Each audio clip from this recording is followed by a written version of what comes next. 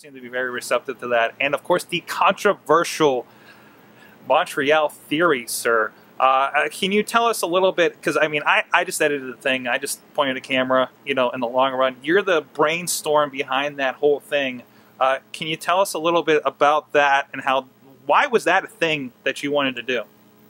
I'd always been very intrigued by conspiracy theories and very pragmatic thinkers that question the status quo and question the norms of society that are being fed to you, whether it be from a political standpoint, a religious standpoint. You know, very inspired by guys like Jesse Ventura and Bill Maher and Penn Jillette, who really came out and spoke their mind, even if it wasn't, you know, what society wanted you to believe. And I figured if there was a way to apply that to wrestling, there'd be a very unique, untapped kind of market with that. And I'd always been very intrigued by the Bret Hart, Shawn Michaels, Vince McMahon, Montreal Screwjob saga. And I had never thought too deeply about the Montreal situation until I had heard Steve Corino at one point tell some people he didn't believe that the Montreal Screwjob was actually a screw job. He thought that Bret was secretly involved in it.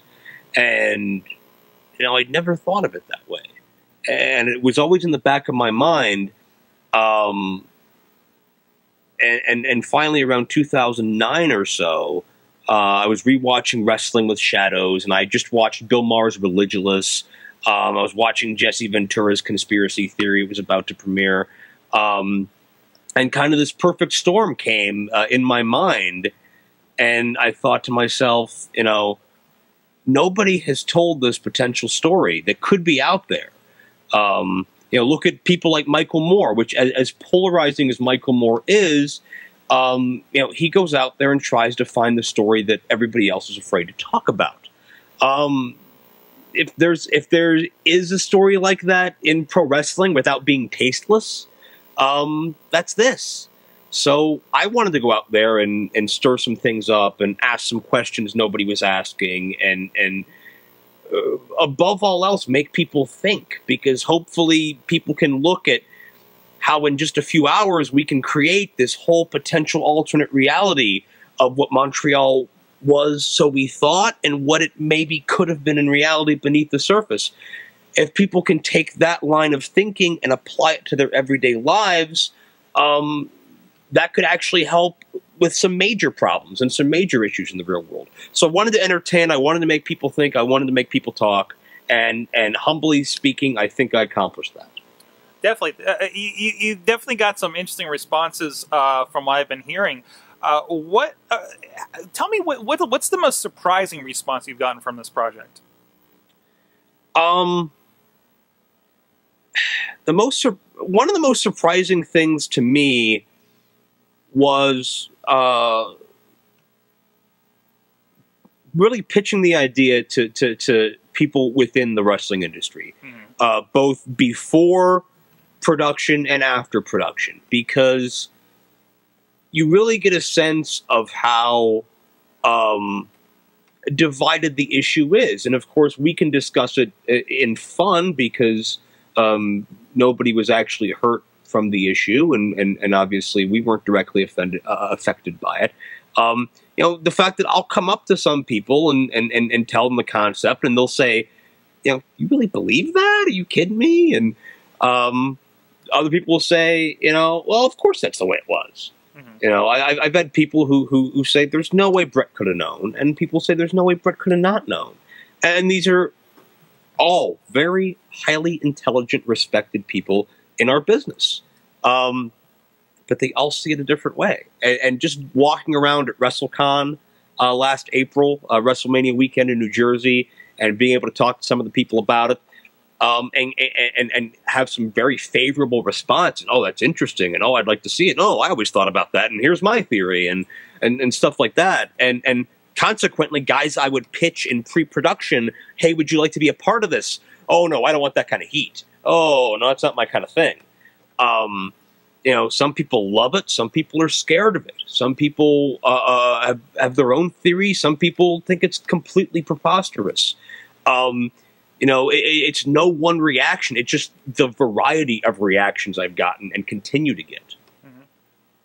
Definitely, and there's a great series. I love that we did this at WrestleCon.